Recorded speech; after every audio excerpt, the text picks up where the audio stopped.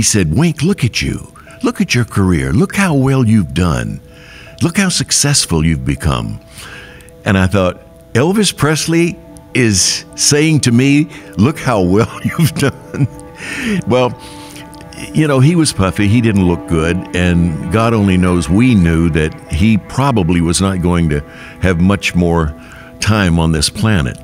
We left there that night, and we went back to our hotel room, Eric. We closed the door behind us, and we literally broke down and sobbed. It hit us like a ton of bricks. And we just knew that I said, Sandy, that's the last time we're going to see him alive. Folks, sometimes I'm almost speechless. Today's one of those times. I'm sitting here in our TBN studio with someone I've been watching on TV for quite a few decades. His name is Wink Martindale. If you don't know who he is, don't touch that dial. Wink Martindale, just an honor to have you in the studio. Thank you, Eric. I think the first question must be, you're a TV personality. You're famous principally for game shows. We're going to get into your relationship of many years with Elvis Presley, because this week is the anniversary of his death 42 years ago, 1977. I remember where I was. But the first question has to be, where did you get the name Wink? Well, I chose Wink because Alex was already taken. Sorry. You chose Wink. You chose Wink. Well, it's kind of funny because the name Wink Martindale, I remember even as a kid watching the different game shows and seeing you on there. And I remember even as a kid thinking, Wink? Nobody's named Wink. That's a TV name. It's like a classic. If I could invent an animated cartoon game show host, I would name him Wink Martindale, and when he smiled, you know, his teeth would gling, you know, it would just be, and I thought, this guy's name is really Wink, so I'm dying to know, how did you get to be named? The truth is that when I was a kid, 7 or 8 years old, in Jackson, Tennessee, growing up, I had a playmate. His name was Jimmy McCord. He's still living, lives in Humboldt, Tennessee, and he remembers this well. He had a little speech impediment in his voice, and my real name was Winston, and yet when he said Winston, it came out sounding something like Winky. So I became the Winky Martindale on Burkett Street in Jackson, Tennessee. And then when I got into the business, I shortened it to Wink, and it served me well. But I wish I had a better story than that, but that's exactly the way it happened. But actually, anything that's true is always stranger than fiction. I mean, I would have bet anything that's a show business name, that when you were going into game shows or something like that, because it seems like an invented game show host name, and yet you're telling me it's the name you had since you were a kid. That's right, and let me tell you this regarding game shows. The very first network game show I did was at NBC. It was called What's This Song, which is a shortened version of a local show that I did on Channel 5 in LA called What's the Name of That Song? TV Guide needs shorter titles, so they called it What's This Song? Went on NBC, 1965, and you know, the executives here in New York get paid the big bucks for making the big decisions. Well, Bob Aaron, who was in charge of daytime at NBC, thought that Wink was too juvenile sounding. So he made me Win Martindale. He knocked off the K. And so for the first network game show that I did, I was Win Martindale. I remember Steve Bailey, the announcer, used to say, and here's the star of the show, Win Martindale. And I'd look around and say, oh my God, that's me. And then I'd run out. Well, Win also sounds like a made-up name, but for not a game show. Quite as made up as Wink. I mean, in all seriousness, it's going to be hard for me to process that this is a name that you had as a kid. Now, Wink, I have to say also your voice, there's certain people that you say, that's a radio voice. That's an amazing show business voice you have. Now, I know you didn't work to get that voice. That is the voice God gave you. That's correct. It's always weird to me to think that people who have an ambition to go into radio, in many cases, are born with what just sounds like a perfect radio voice. Yeah, and the amazing thing, Eric, is that over the years, my voice has not changed. I worked for 12 years for the cowboy Gene Autry at KMPC during the decade of the 70s. And I can take a piece of tape from one of my broadcasts from the 70s and put it alongside, cut it, edit in my voice today, and defy you to tell the difference. It's a God-given thing, and I feel blessed because usually as you age, your voice deteriorates or whatever the word is, and my voice is the exact same as it was, if not better than it was then. Unbelievable. Up until about 5 years ago, when I sang, everybody thought it was Johnny Mathis, but my voice has changed. What was your biggest hit? I want to. Chances are, but that's it was a cover. No, but I want to ask you. Wink is just a classic name, and it really does seem like an animated, invented character. So I feel like I'm meeting Bugs Bunny or somebody here. But you're very real. I can tell. We talked before we went on the air about your faith, about your relationship with Elvis Presley. The reason we should start out here. Tons of people know about your background. In Hollywood and all the game shows, and I want to get into that. But the reason you're here this week in particular is because this is the 42nd anniversary of the death of Elvis Presley. I hadn't known of your relationship with him, so I do want to talk about that. Okay. How do you meet Elvis Presley? Well, my dream job in radio when I left Jackson was to be the morning man on WHBQ radio in Memphis, because all the kids in Jackson listened to WHBQ, came in like a local, and they played a lot of music. So I wanted to be on that station. Fade to black and come up on years later. Now I'm 18 years old, and I've got the clock watcher's job. But this night in 1954, Sam Phillips, who founded Sun Records, had walked in with an acetate, a record he had just cut that afternoon with his truck driver for Crown Electric Company named Elvis Presley. I thought, what a strange name. But I went in there. He played it once. He wanted to test it to see if he had anything. And Dewey could test a record, and if it made it overnight, if his listeners liked it, it could become a hit regionally in Memphis overnight. What a world. He played it 7 times in a row. Switchboard lit up. And I was the one asked to call Gladys and Vernon. They lived in low-rent housing called Lauderdale Courts. They were very poor out in East Memphis.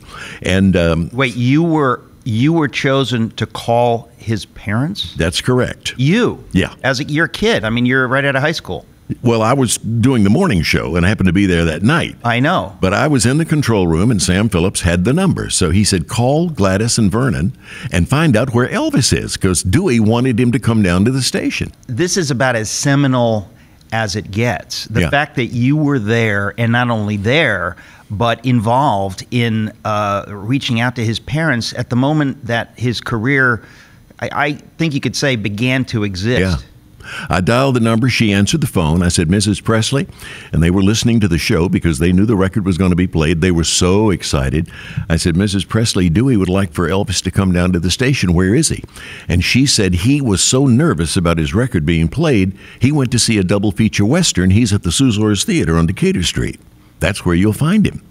They got in their truck and they went and walked up and down the dark aisles. There was Elvis sitting all by himself watching a Western movie, whispered to him about what was going on down the street at the Chisca Hotel on South Main Street at WHBQ. They got in the truck, came down. I met him that night, and he became my friend and was my friend until the day he died. But little did we know. I mean, we had no way of knowing, because people have asked me over the years, did you know magic was happening that night? And there was no way. I still get chills talking about it.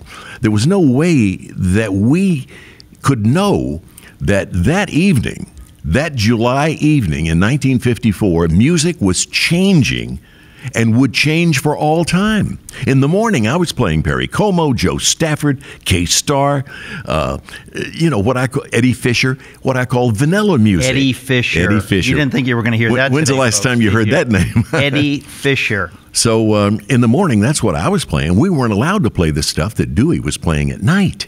But after That's All Right Mama was introduced that night and became a hit. That was the song. That was the song that started it all. He didn't even have a B-side to put out for That's All Mama. All Right Mama was the song That's that all Elvis right. on. That's All Right Mama was the song that put him on the map. And they went in the following Thursday and recorded the B-side, which was Blue Moon of Kentucky.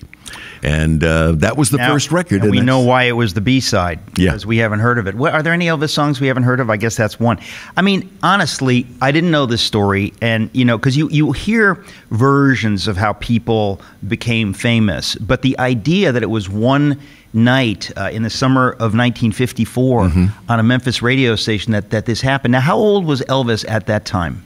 He would have been, let's see, he would have been 20. 20 years old. Yeah. He was either 20 or 21, yeah. He was a kid. So you must have been, what, 19 or something? I'm a year older than he is. Oh, you are? All right. Well, that's, 20-year-old Elvis. We can hardly imagine. We've seen photographs of him. So you were friends with him from 1954 until his death in 1977. This is the 42nd anniversary of his death. And you just said to me that he was 42 when he died. Yeah. During this year, 2019, he will have been gone for as long as he was with us on this earth. It's hard to imagine. It is really, really hard to imagine. I remember where I was in 1977 that summer. I remember all the newspapers. If you were alive at that time, you remember when Elvis died. I want to ask you, you were going to read something, and I want to talk to you more about your friendship with Elvis Presley, who died this week, 42 years ago. Unbelievable to think it's that long. But you had something you wanted to read about him. Yeah. One can make the case, Eric, that he's as popular, if not more so, today than ever. Graceland is among the country's top tourist attractions, seems to break attendance records every year. This is a narrative that I recorded in celebration of Elvis's birthday earlier this year, and I call it Heavenly Child, and it describes the early Elvis that his mom Gladys gave birth to on January 8th, 1935. In the year of our Lord, 1935, during the first month known as January, it was the 8th day. God was sitting pondering the woes of the world on this particular day, and he decided what the world needed was an emissary of beauty, form, and musical magic to bring joy to the troubled planet called Earth. So God said, "Let there be a man-child made in heaven and then put upon the earth. He'll grow tall and straight and handsome. I'll give him a loyal and loving heart filled with empathy and compassion. I will give him soulful eyes to warm many hearts. I will give him a majestic form and graceful poetic hands with which to express himself. I will make his voice of crushed velvet, and when he speaks and sings, untold beauty and joy will be heard around the world. I will bring forth into the world to bring people together, this man, and to give harmony to the lives of the multitudes. I will give him a wit and personality that will warm and thrill all who witness this heavenly child. I will give him riches and love beyond the imagination. Through all who experience this golden and chosen child, I will make him unique and irreplaceable in a world of duplication. I will present him to the world as a gift from God in heaven, and he will be called Elvis Aaron Presley." Now, you wrote that. That's beautiful. Thank you. Thank you, Wink. Thank you. It's a funny thing. Most of us think of Elvis as kind of the way I was talking about you, like as a cartoon figure. We hardly can imagine that he was a real person like the person that you knew, and you knew him, of course, better than most. It's hard for us to think of him that way. And then when you do think of him that way, it's very moving and sad to think of his early death.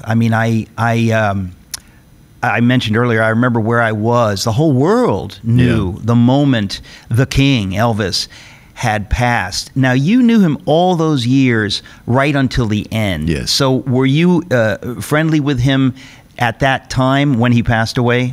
I was. To go back just a little bit, in 1956, as a result of having met him in 54, Colonel Parker never forgave me for this because he wanted him to be paid for everything. But Elvis wanted to promote a show that he was doing in Memphis for charity for the Cynthia Milk Fund.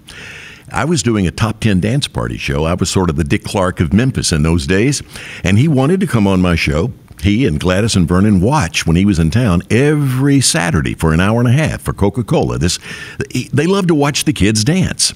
So he wanted to promote the show that he was doing, and we knew each other. So he came on my show, and of course, I wanted him on like he was hotter than, baked bread and getting hotter every day. And we didn't have any videotape machines. So I thought to get a photographer to come in and set up a 16-millimeter camera in front of the jukebox where I did my interviews. And I was the first person to ever do a filmed interview with Elvis. And again, this is 1956. He had just come back from Memphis from doing Love Me Tender, his very first movie. Holy cow. Yeah. So he just exploded. I mean, the idea that it's the summer of 54, he's nobody. And then you're saying 2 years later, he's just done his first film. That's correct. Now, is there tape of that? I mean, you recorded him in 56. Is that available anywhere? If somebody, website? The entire interview is in that book. No, I mean the film. I still have. I loaned it to a couple of people. The master. That shows how smart I am. Yeah. And it got torn apart over the years, but I have a few minutes of it still available, and of course I have the whole thing on audio. But I was on the air when he died. That's what I was going to say. When we come back, I want to hear about this because this is 42 years ago. You were just saying that you were on the air when news of his passing flashed around the world. Yeah, that was about 22 minutes after 2 o'clock Pacific time on this particular afternoon. And we all knew that Elvis had been in and out of the hospital.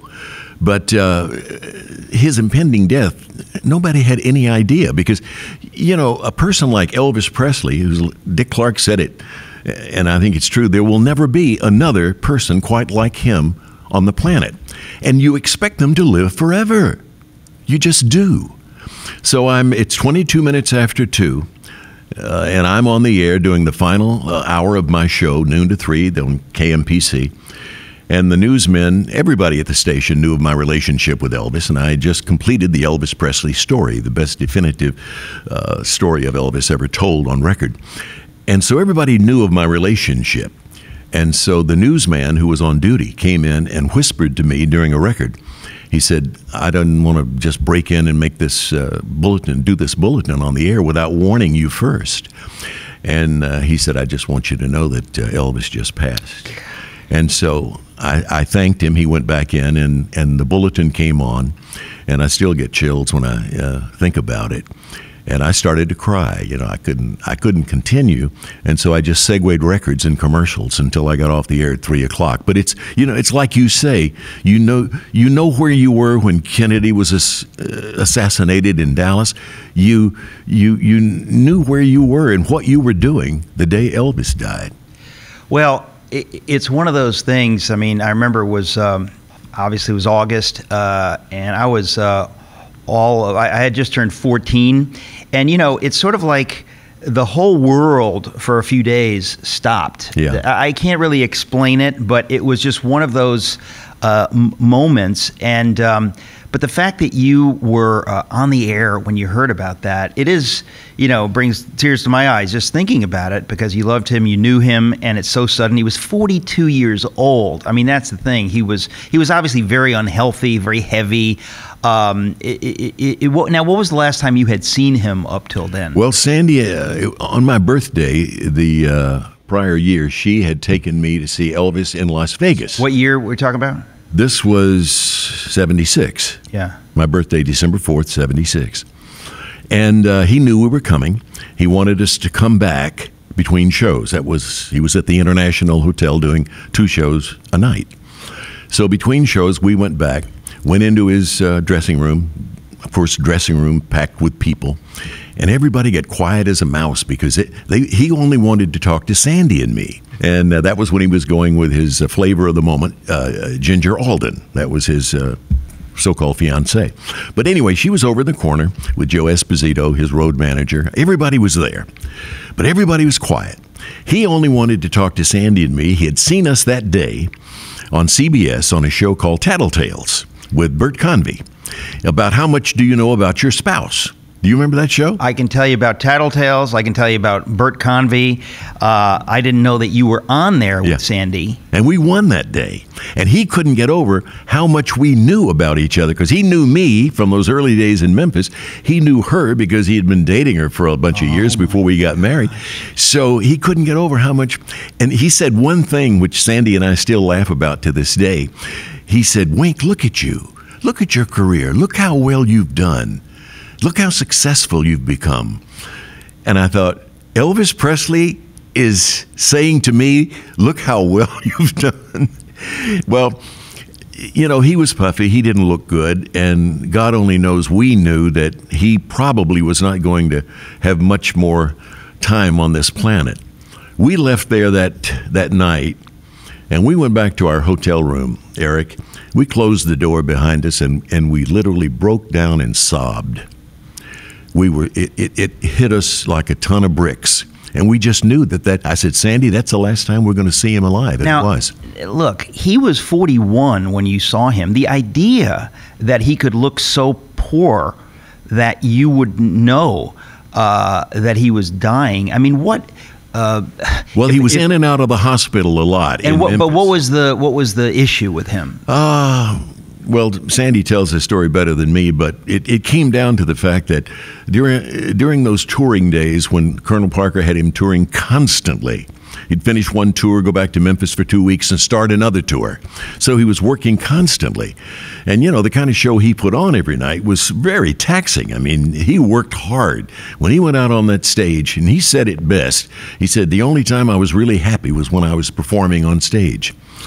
And he would come off, and he would have to take downers to put himself to sleep, and take uppers to wake him up and get him going for the next show. That sort of idea. Well, you hear about that. The only person I can think of, you know, when you think of Judy Garland, yes, same type of thing. Yeah, exactly. And not aware of the dangers of those drugs. That's right. So using them and using them and using them. He never took hard drugs. He never did cocaine or marijuana, any of that. These were. He thought that because these drugs were prescribed by Dr. Nicopolis or his other doctors in Las Vegas, that it was fine. He said people around him, his Memphis Mafia, several of them tried to get him to stop. And so you just knew that without exercise and as big as he was, that he just wasn't going to be around that much longer. And it was somewhat frightening, you know, to think about it, but you just knew it was probably going to happen sooner than later. The idea that you knew after that concert, after talking to him backstage, that he was that sick, that's pretty dramatic. I mean, he was also very heavy. I think you could. Oh yeah. As you said, he looked unhealthy. Yeah. I want to ask you before we go, because there are folks tuning in just thinking, it's Wink Martindale from TV. I didn't know you had a radio program in 1977 while you were doing TV. So you were doing TV and radio constantly? Yeah. I came to Los Angeles in 1959, transferred there by RKO to KHJ, radio and television. And I was doing radio on KHJ and doing a teenage dance party in the summer of 59 when I made my record Deck of Cards, which sold a couple of million. And couple of million? Yeah, well, actually it's platinum now. You made a record that sold a couple of million? See, I love the idea that people have whole hidden careers that I'm completely unaware of. I did not know that you were a recording artist. Yeah, Deck of Cards was a story of I recorded for Dot Records, Randy Wood, who started Pat Boone and other people. And I had a recording contract. And when I came out there, he said, I'm going to look for a piece of material for you to record. And I wasn't a singer, but he said he found this old record by T. Texas Tyler called Deck of Cards, story of a soldier in church who used a deck of cards because it didn't have a Bible. The ace was one God, the deuce was the Old and New Testament, and went through the Bible like that. Seriously, I did not know that you recorded that. Yeah, and by November of that year, I got a call to come to New York and do it on the Ed Sullivan Show. It was like an out-of-body experience. Excuse me, you sang on the Ed Sullivan Show? Well, I didn't sing, but I did my narration on the Ed Sullivan Show because it went as high as number 4 on Cashbox and Billboard. And today it's platinum. It's platinum? Yeah, I have a gold record, which I got from Dot, but it continues to sell to this day. To this day, Eric, I have people come up to say, are you the same Wink Martindale who recorded Deck of Cards? And my answer is always the same. Do you think there are two people walking the earth with a silly name like Wink Martin? Look, I even think that when people say, are you the same Eric Metaxas? Well, I thought I'd heard of everything, but the fact that you were on Ed Sullivan, I mean, I would have started there. Really, just an honor to have you here, and we're not going to let you leave the building. Wink has not left the building.